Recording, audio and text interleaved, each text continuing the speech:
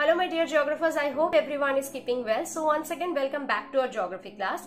Today in this class I am going to teach one of the important topics of class 10 ICSE, that is the need for waste management. If you have seen in my last class, I have discussed about the definition of waste, the different sources of waste and the various impacts of the waste accumulation. So those who have not seen the video, for them definitely I'll put the link in my description box. So without any further delay, let's move on to today's topic. So as I told you, our topic is need for waste management. Like why we need to manage this kind of waste. So here topic wise we will discuss. So let's try to recall what do we understand by waste. So basically waste is that kind of substance which is rejected, which is completely worthless and which does not have any good impact on our environment. So here the problem with the waste is that it remains in our environment. We move the waste from one place to another place but never get rid of this. Now nature has recycled the waste materials for millions of years. However, as we all know that human population has increased so rapidly during the last century that the environment is now threatened by our activities and the waste they produce. Much damage is done to the environment by the pollution of air, degradation of soil, and obviously the contamination of water sources such as rivers, lakes, etc. Now the transmission of diseases, obviously waste is also associated with the disease. So here first let's discuss about the waste on land. So various diseases spread on an epidemic scale due to some waste accumulation on land and water bodies as well.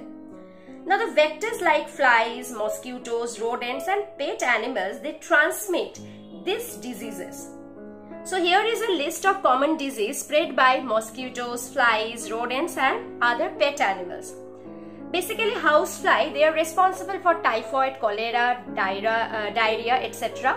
Sandfly for kala-jar, sandfly fever. Mosquitoes for obviously dengue, malaria, chikungunya. Now rodents, they are responsible for plague and other diseases. Now the waste in water body. Obviously the water without human interference is in its pure form, but when the waste is getting mixed with the water, obviously it will start polluting. Now the industrialization and urbanization pollute the water in the following manner. How? Sewage contains the organic matter which cannot be decomposed. Besides, the sewage has the pathogenic agents also. Now there are industrial and commercial waste which has toxic agents including the metal salts, the complex synthetic organic chemicals, etc. Fertilizers and pesticides, they produce the pollutants. And there are other pollutants like radioactive substances, etc.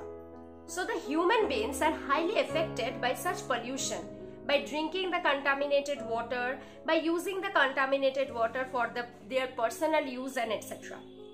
There are some common waterborne diseases there, that is cholera, typhoid, dysentery, etc.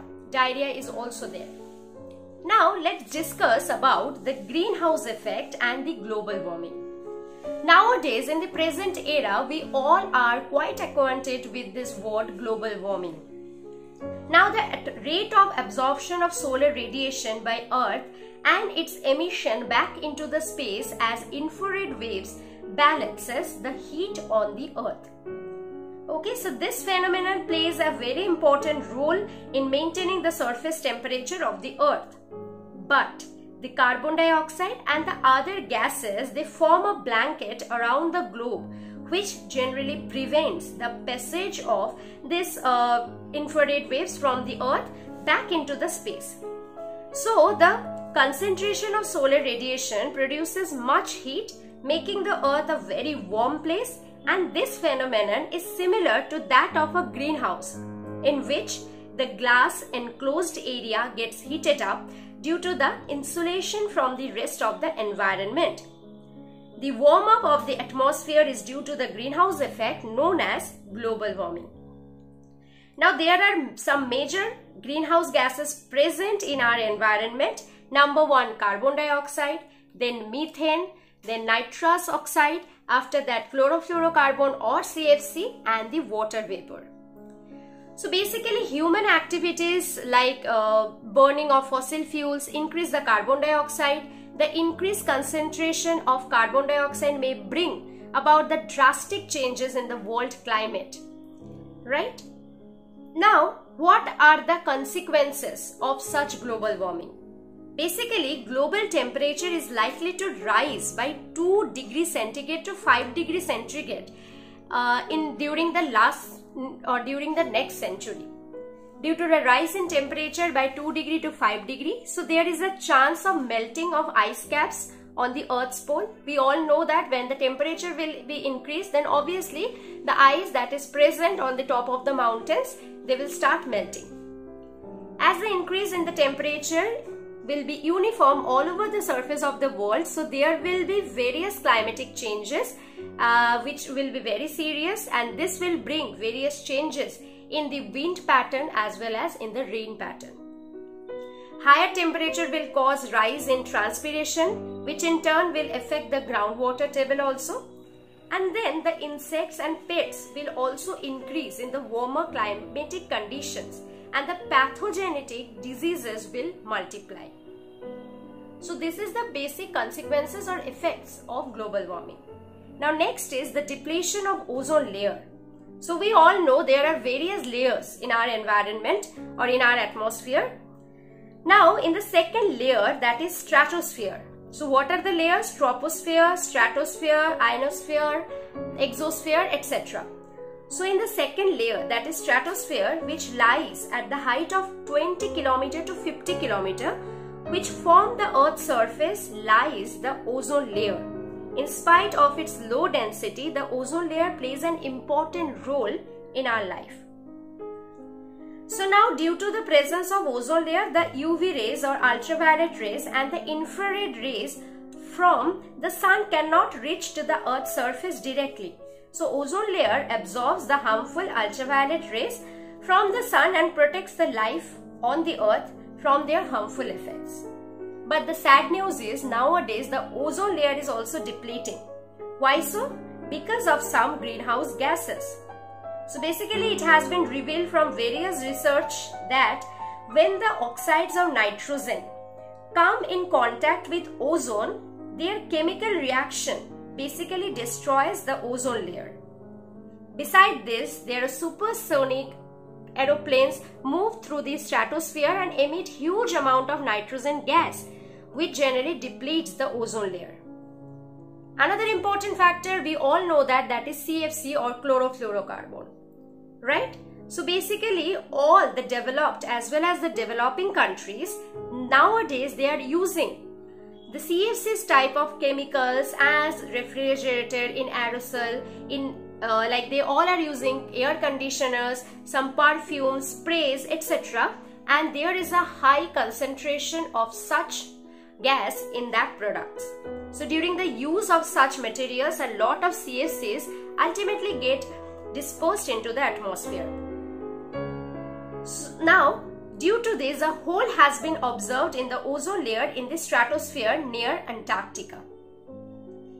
Now let's discuss what are the different effects of this ozone layer depletion. So number one, this hole allows the ultraviolet rays of the sun to reach the earth directly without any obstacle or filtration.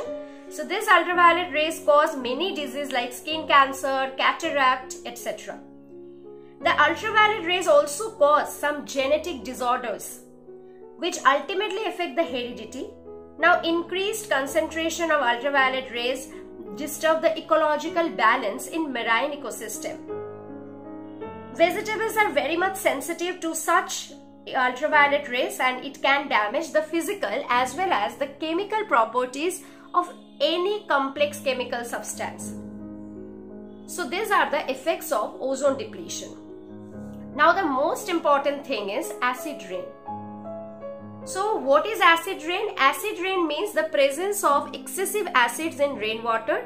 Now the burning of coal, wood or petroleum produce sulfur, nitrogen, So these two react with oxygen and are converted into their respective oxides like sulfur dioxide and nitrogen dioxide, which are very much soluble in water. Now during rain, these oxides react with large quantities of water vapor in the atmosphere to form the acids. What are the acids? Sulfuric acid and nitric acids. So these acids, when they precipitate together with rain or snow, they form the acid rain. Now the major topic from this portion is the effect of acid rain. This is very, very important.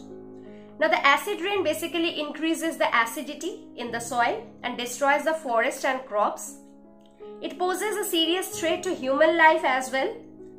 It affects the human nervous system by causing some neurological diseases. Aquatic species, like the species who live in live under the water body, they are also affected due to the acid rain. And acid rain affects the plant growth, and the plant leaves get burnt and dry. So these are the basic features or basic effects of such waste. So to stop all this, to prevent all this, we need to manage this waste, and we need to conserve our environment. So this is all about today's chapter, today's topic. So in the next class, I will again come with the new topic of class 10. So till then, thank you and take care.